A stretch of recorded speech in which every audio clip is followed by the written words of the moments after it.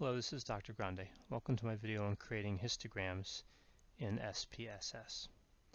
So I have here a fictitious data set in the data view in SPSS, and I have 3 independent variables and 1 dependent variable.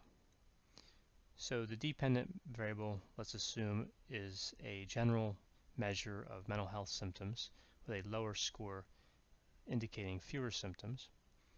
And then we have 3 independent variables. So we have duration, so this would be a duration of a treatment. And this would be, say, a one-on-one treatment. So you have 6 weeks, 12 week, and 18 week. Then you have emphasis. So this is what was emphasized by the counselor in the treatment. And we can assume that the participants for a study like this would suffer from all 3 types of symptom, the substance use, depression, and trauma.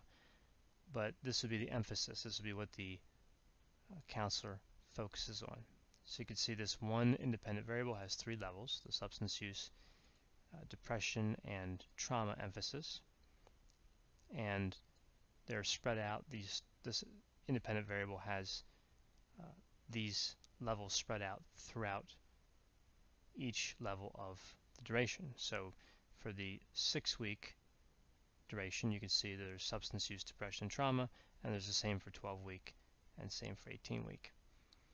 And in a similar manner, we have gender and male and female, and again, this is divided up so that an equal number of males and females are represented for each emphasis.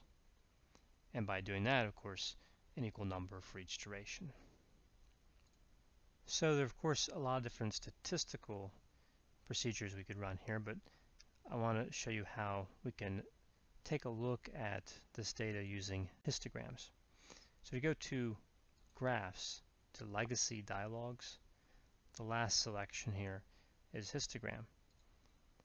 And SPSS has a fairly robust histogram builder here. In this dialog, you can see by default it would actually look like this. So the variable, of course, would be the dependent variable. We're going to move that over. And there's an option here to display the normal curve or not. I'm going to go ahead and select that. So let's take a look at this first. So this would be all the data regardless of what group the data came from. Right? So this is all the dependent variable scores. And you can see it certainly has the feel of a normal distribution. There are more scores toward the center. But either way, this is how the data is distributed. The frequency on the y-axis here, and of course the scores, the symptom level, on the x-axis. So let's take this a step further. Right from the output, we can go to Graphs, Legacy Dialogs again, and Histogram. And you can see here we have an option for rows and columns. So let's take a look at the same symptom level just by gender. I'll put gender in rows. I'll click OK.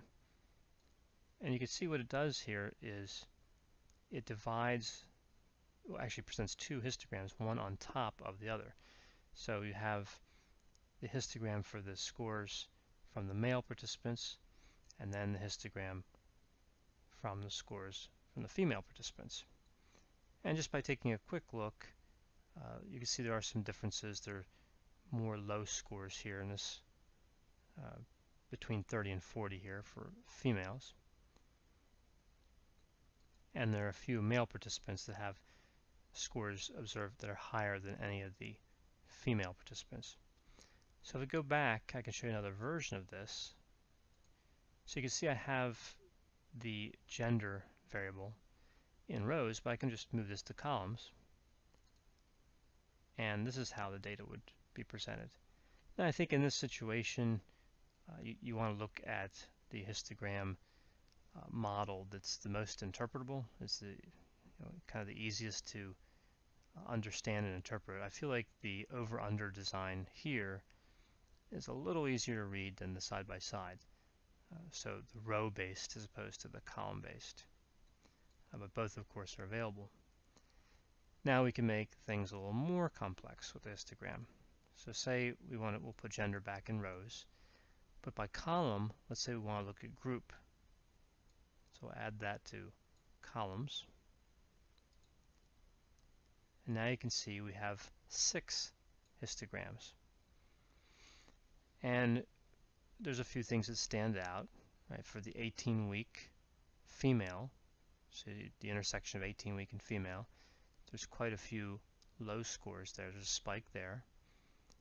And for the 12-week male, there's a spike kind of in the center, near the center of the frequency distribution.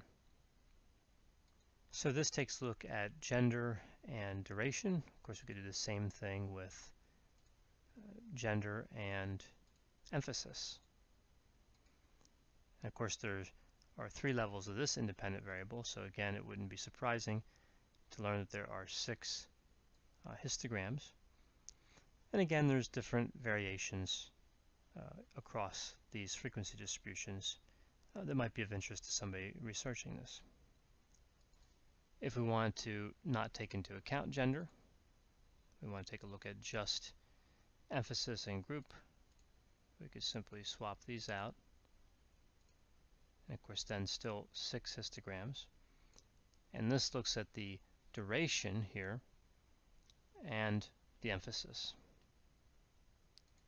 And you can see there are some differences here. In the 6-week trauma, there were a lot of high scores. There was a spike in the middle here for the 12-week trauma. And the scores were clustered very close together for the 12-week substance use.